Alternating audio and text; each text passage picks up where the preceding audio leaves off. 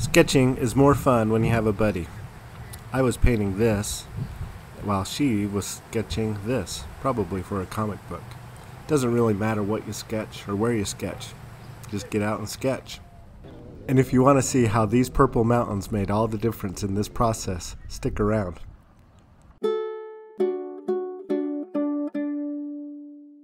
Getting to this place was quite the adventure too. We drove for 6 miles on this windy, dusty, dirty road. I'm not complaining though, just look at that view. And the destination, what a great place. It would have been easier to snap a photo and leave, but drawing it helps me to enjoy it more. Today I'm starting with Derwent Inktense pencils on a 5x7 ampersand pastel board. You've seen me use these pastel boards in other videos, and I still like them. The scratchy texture allows a lot of different layers of pencil, and a little later on you'll see me use Derwent Drawing Pencils as a layer over this base of liquefied Inktense. I'm blacking in the color of these middle ground and foreground trees with some of this cadmium yellow color. The aspens on the right and the willows on the front add some really great balance to the mountains that will be on the top left. And I'm not too worried about details at this point. The paint just kind of runs. I'm just trying to establish the composition of big shapes. Part of this stage is just thinking through how the painting is going to look. And some of the marks are my way of exploring how to translate what I'm seeing into a flat, two-dimensional surface. It's something I'll probably practice for years to come. The initial blue mountains are barely visible, so I opted to really accelerate things by adding in this dusky purple color. The yellow is a warmer color than the purple, and that helps with perspective. And I think it's nice that purple and yellow are complementary colors on the color wheel. This pencil is the light olive color. It's a yellowish green, and on the color wheel it's a split complementary color to violet. It also happens to be a good color for the distant pine trees on that mountain. Mother Nature is the best artist I know. She's really good at picking colors. And I think this brighter beach green for this foreground grass and the aspens adds some punch to it all. And then in the distance I keep it a little bit more muted just to push it back. Now that I have the underpainting complete, I'm going to move to the details and start using the Derwent drawing pencils. They aren't water soluble, but they are very opaque, which will be nice. This is also a peek at how I rigged up this contraption for filming and drawing at the same time. Kinda cool. These particular pencils have a really soft core, and on this rough surface they lay down nice and thick.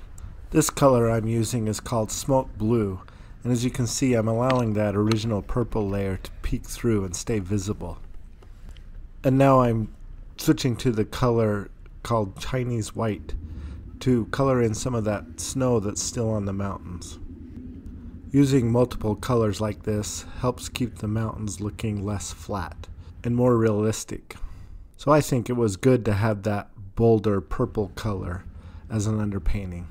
Plus the cooler colors of this blue and purple make the mountains feel like they're further back. Because with atmospheric perspective, you're actually looking through air, which is blue, and so things in the distance look cooler and bluer.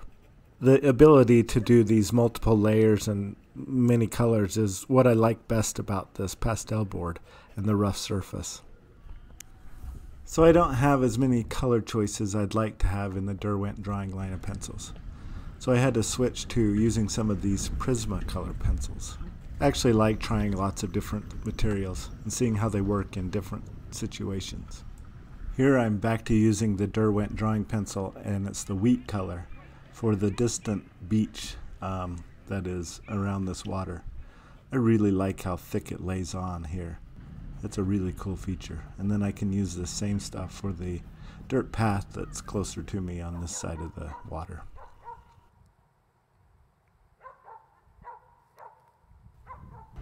One of the things I hope to do with these videos I'm sharing with you is to not only go out and paint in interesting and beautiful places, but also to try to explore the use of different art materials and how they can produce some fun art pieces.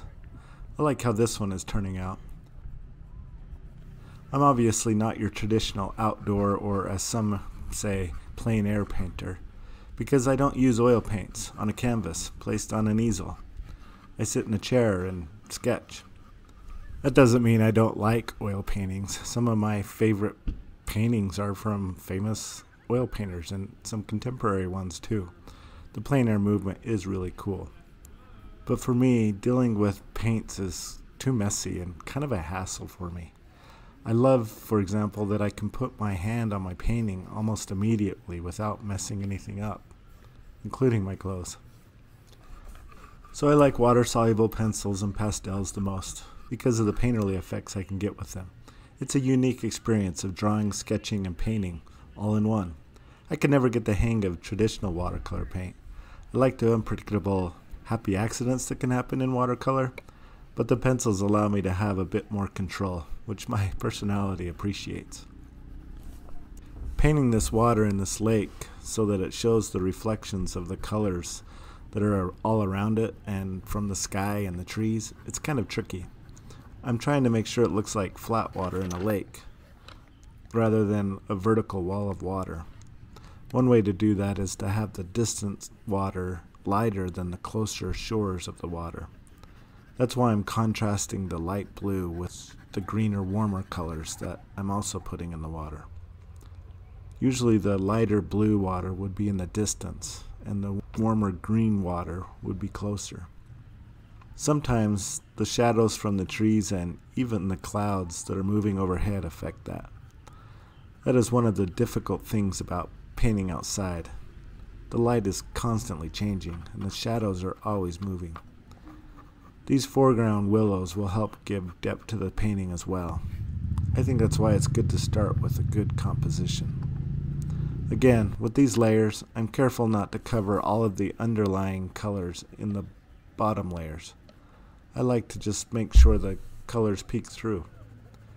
Adding the light highlights and darker shadows helps the overall feel of the painting, and the variety of colors keeps it interesting.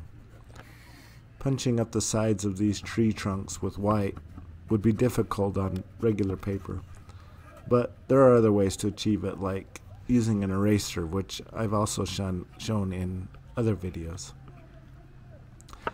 I'm glad you're watching and hopefully learning and practicing art as well.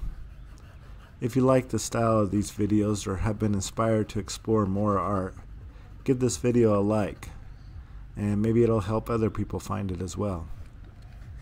Thanks for exploring art with me.